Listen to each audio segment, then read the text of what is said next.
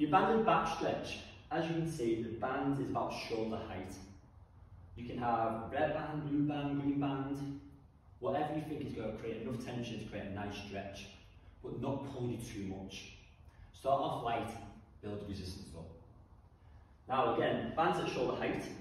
We're going to place our hand through the band like so, on the back of our palms, and we're going to hold our fingers over it.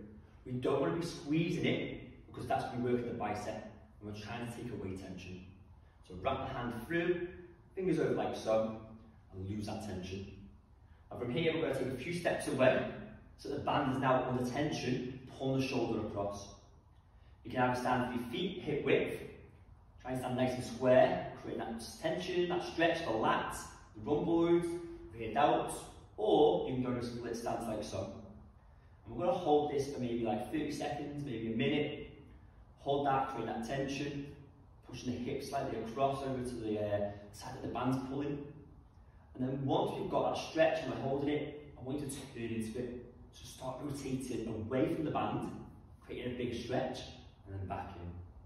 So again, we're going to start rotating away from the band, and back in. When you hold that rotation, so when you go into that rotation, hold it, you feel this lat stretching, feel the back stretch like so, and again back in, relaxed.